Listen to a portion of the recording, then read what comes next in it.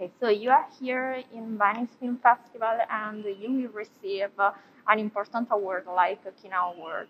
How do you feel about that? I feel very honored and very humbled to receive the Kinéo Award this year because there's two universal languages, the language of moving pictures and the language of music, and I think Kinéo Award combines both worlds, and especially given the previous winners such as Ennio Morricone, Oliver Stone, and Natalie Portman, some of my favorites, I feel very special and very humbled to receive it. Okay.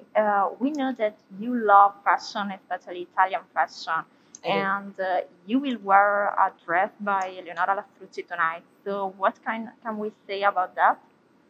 I have to say that I'm a big fan of fashion, and Eleonora made this dress specifically for the occasion. And I think an important part is that after the award ceremony, the dress will be auctioned off with all of the proceeds going as a scholarship to an Afghan refugee. And I think it's a very important part of doing good for the world and using music and fashion as the trampoline. Thank you. Can you say hi to Daily Mood?